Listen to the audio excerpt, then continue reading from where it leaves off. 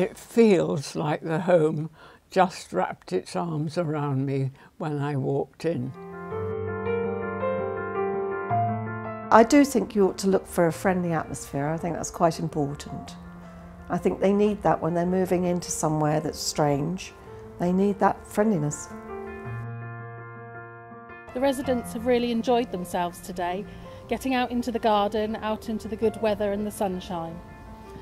They've really enjoyed seeing the birds of prey up close and flying right past their heads.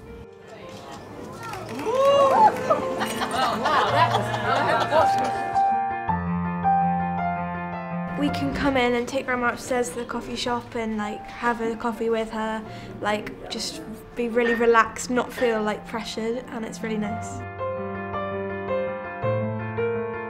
We've been showing the residents from Linden House some of our memories. I was looking for, and now perhaps we come to the important bit, carers who care. What I must say about the boys and girls, they do care.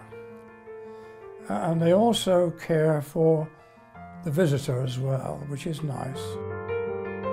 I'm 84 years old now, and I don't think in all of my life that I've ever met a group of people that could be so friendly, and I really love all of them.